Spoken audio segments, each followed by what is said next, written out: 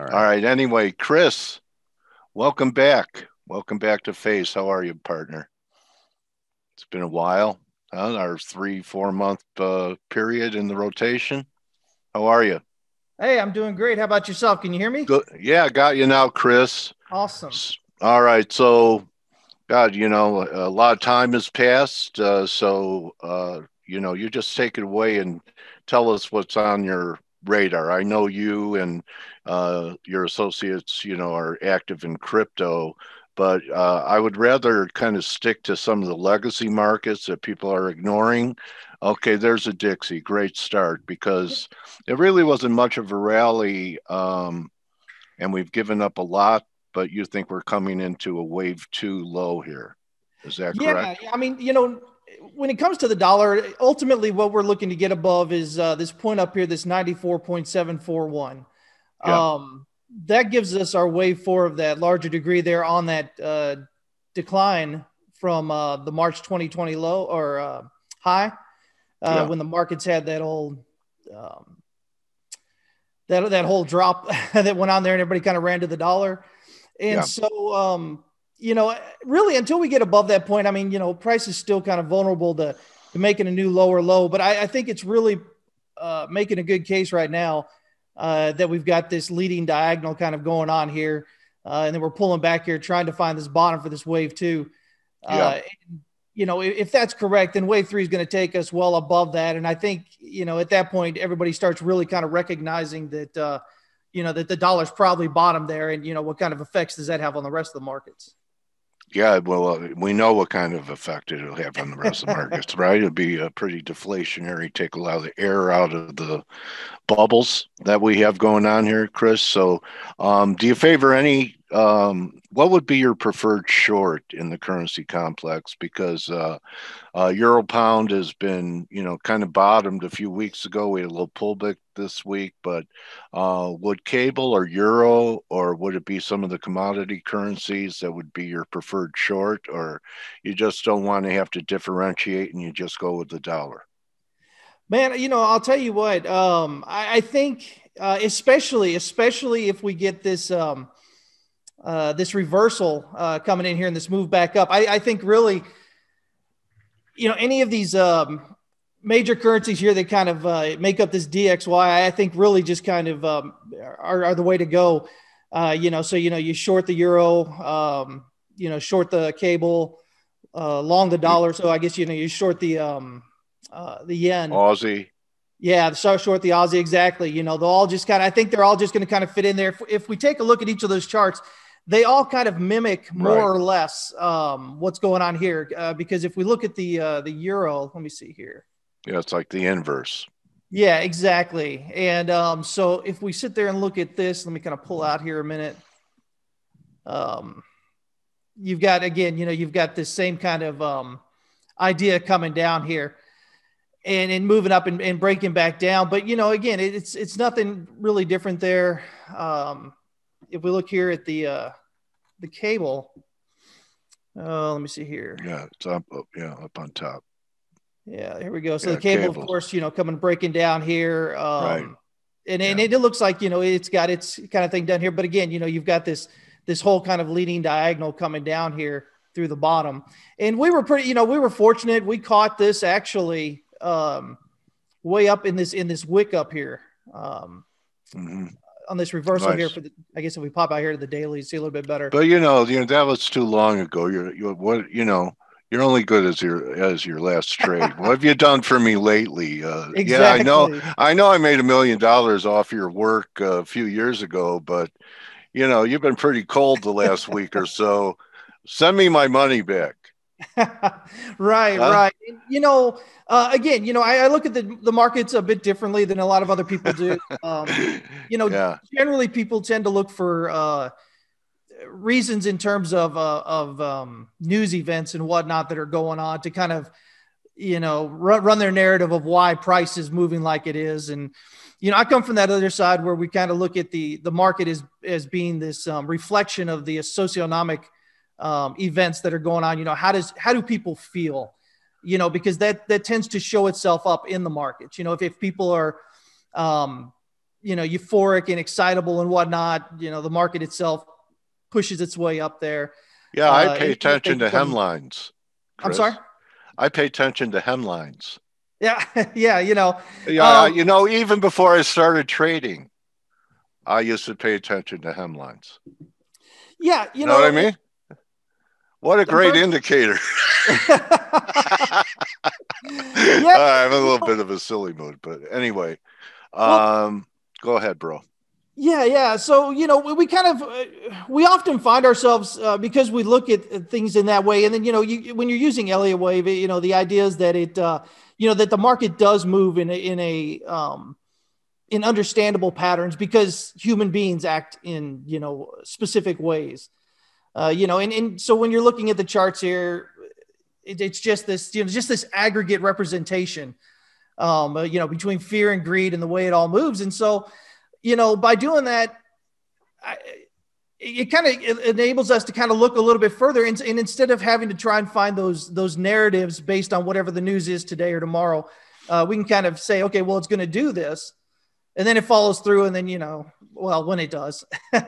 Yeah. But so Chris, from that high that we had in the dollar, 93.50, 40, whatever it was, to during this decline, and I've been watching the correlation for a while. Stock indexes benefited from the dollar declining, really melted up going in it gave us the last leg up that we've had in stock indexes. NASDAQ has been way underperforming. Russell way underperforming NASDAQ. S&Ps, we had a little crack, about 70 handles from last week's high, and we rallied back. What do you think? A failing rally in here, or do you have some numbers in S&Ps that will produce a new high?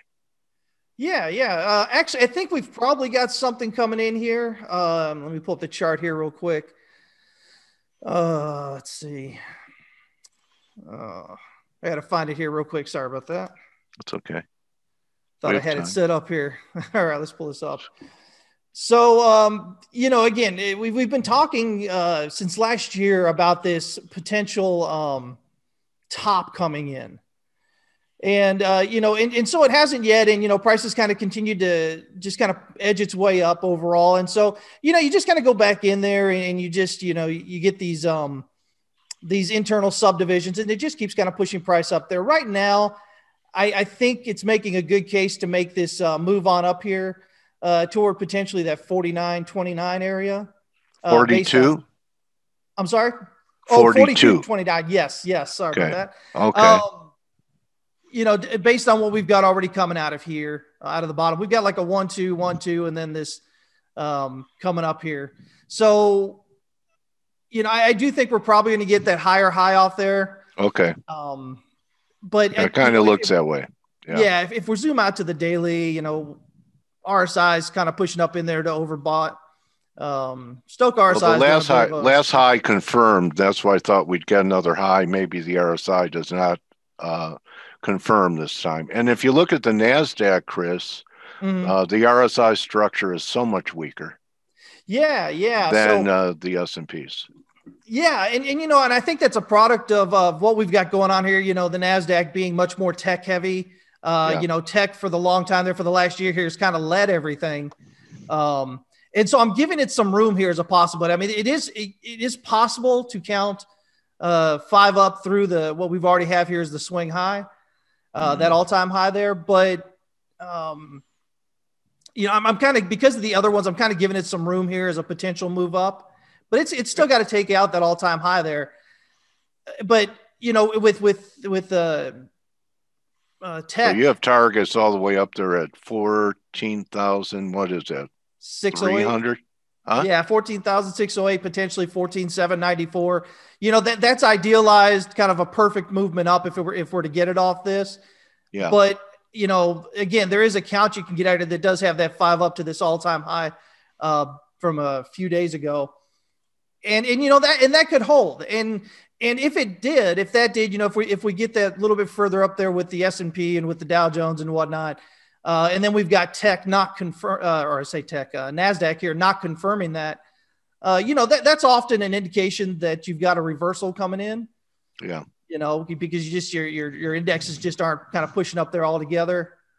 So, I think that your counts that you have on the S&Ps might argue that we're not going to get the turn in the dollar here, and we're going to press to some of the lower levels for risk on to be there, unless you think the dollar's going to rally and the market's going to like it. That happens sometimes, but it isn't what has been happening as of late. But it could. Yeah, things are just kind of everything, is at that extreme. Everybody thinks everything's going to continue to go up. That there's no end in sight. You see this, not just with the people that you talk to, here trading and whatnot, but you also see it with your major news outlets. There's no reason to worry. Everything's fine. It's a great time to buy. Stocks are looking amazing. But then you see things like Archegos, that just happened here. Before that, Melvin in Capital an up market, in a prolific bull market, that happened. Yeah. Can you imagine? Can you imagine when the tide goes out? Exactly. And that's the whole thing. It's going to hit. I believe. I still believe it's going to hit. And when it does, I think it's really just going to just kind of blow people's minds. They're not expecting it. Everything is about this whole going higher. I saw this article the other day, and the headline basically was talking about how the article itself was talking about how businesses can't seem to get to hire people here in the U.S. And so they can't find people. You mean? I'm sorry. They can't find people to hire. Well, that's what they're saying. Yeah, nobody's. They need these positions filled, and nobody's filling them. And and you start looking at, okay, well, what's going on with that?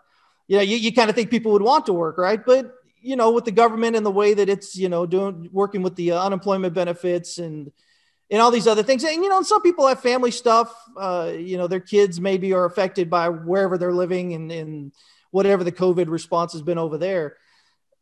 But it is kind of telling that when you've got everybody talking about how great the economy's doing and how well it's moving there. And yet you've still got governments pumping all this cash, or in one way or another, it ends up in the markets, basically.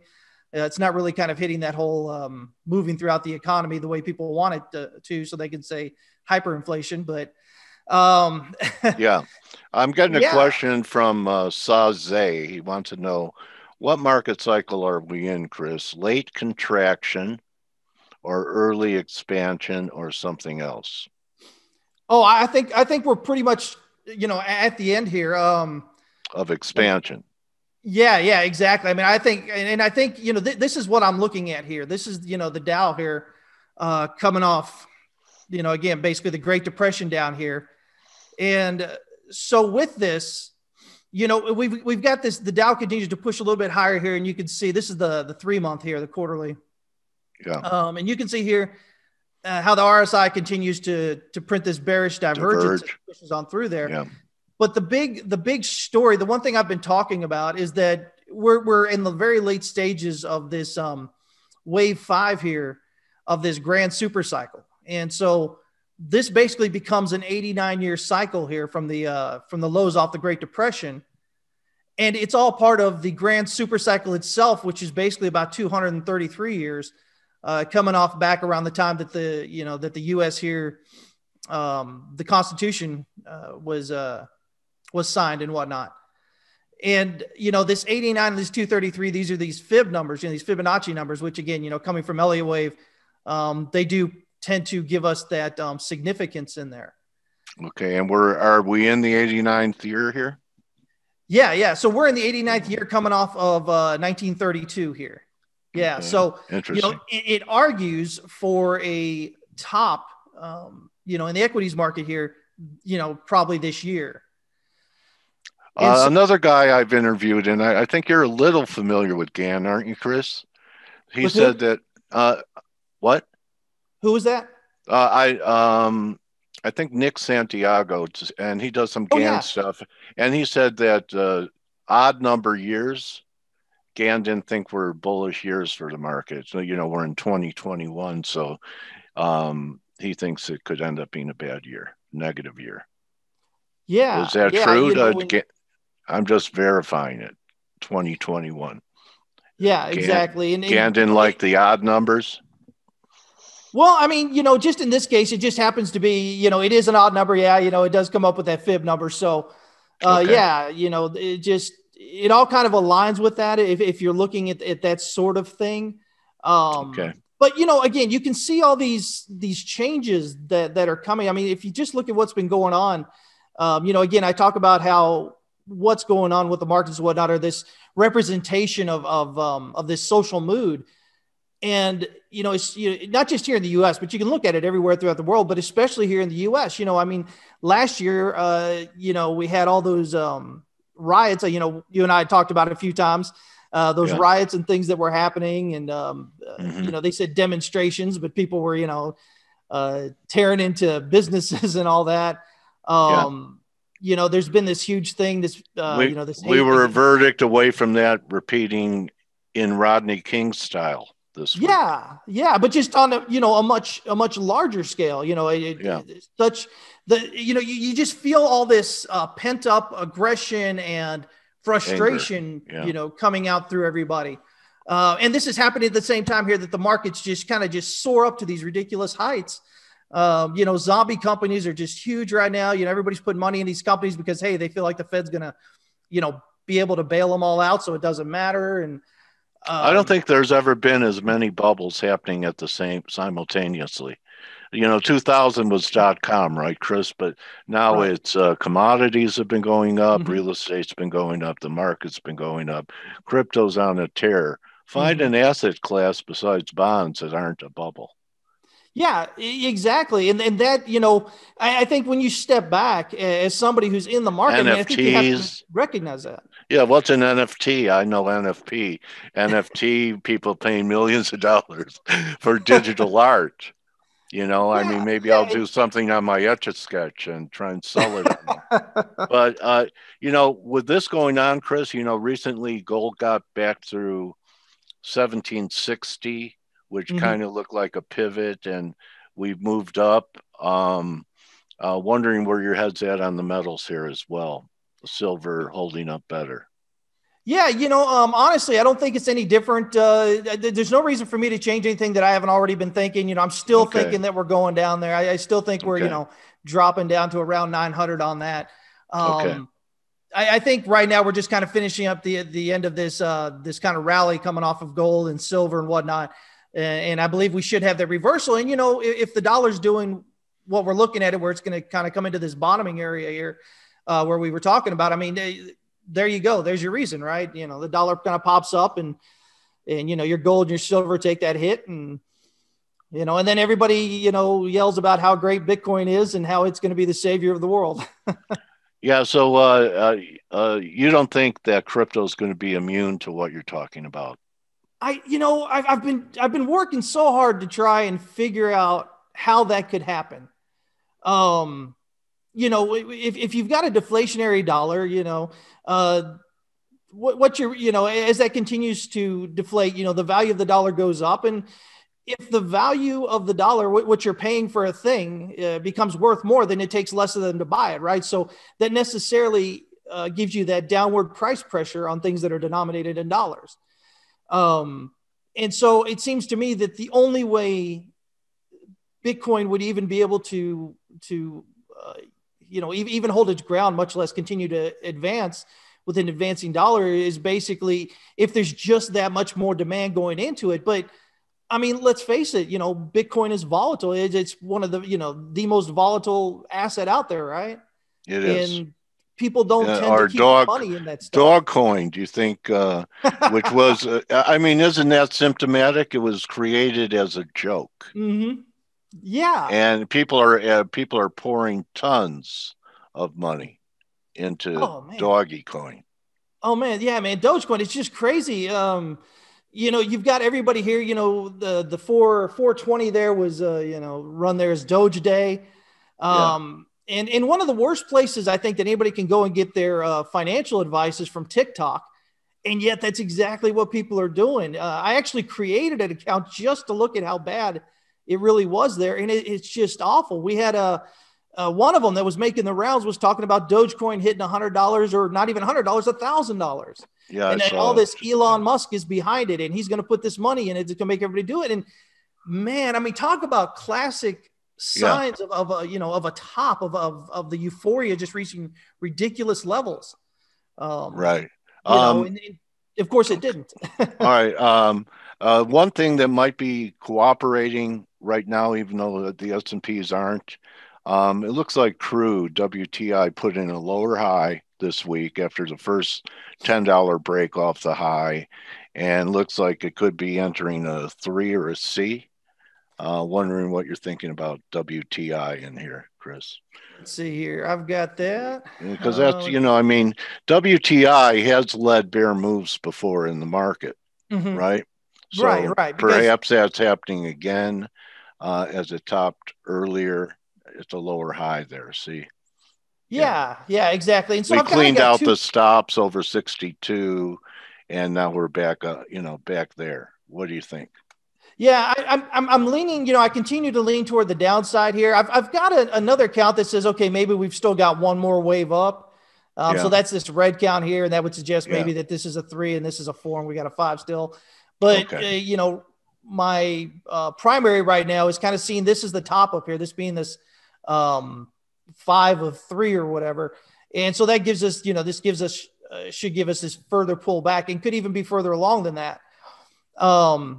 Locally, like you said here, you had this move up and then you had this big drop off and it just continued to kind of move on down here. That looks like we'll basically get this bounce, which is, this is the 1 hour chart here and we're almost topped out in Stochastic RSI and we're below the 1 hour pivot. So, generally we're going to look for this to kind of get down here, at least target that S1, if not the S2. And if you hit the S2, then you're looking at, continued downside here. Right.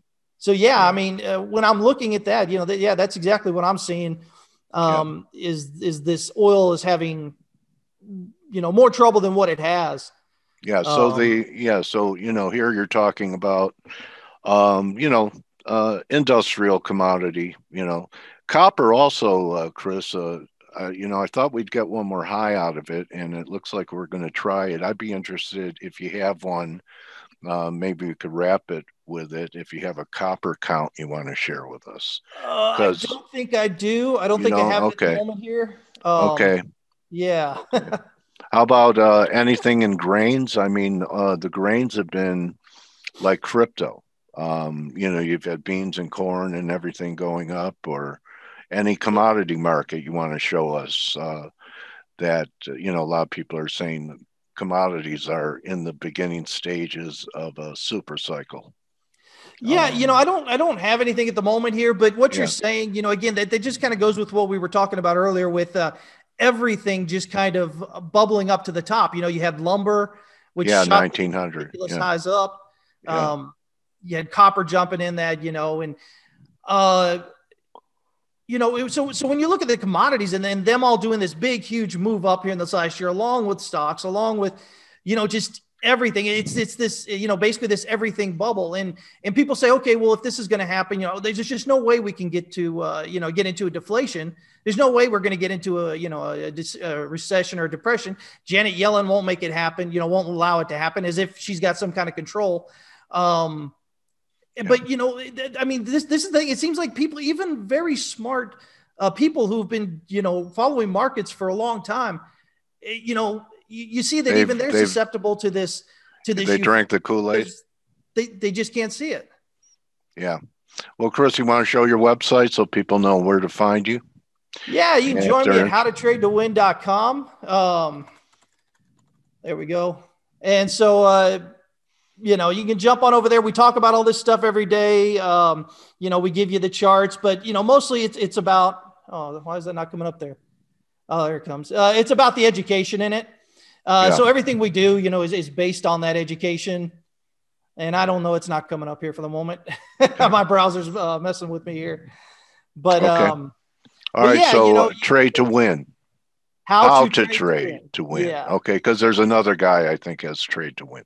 How to Okay. trade to win, .com and you can also get a hold of Chris on Twitter at Texas at TX TX West Capital. Capital.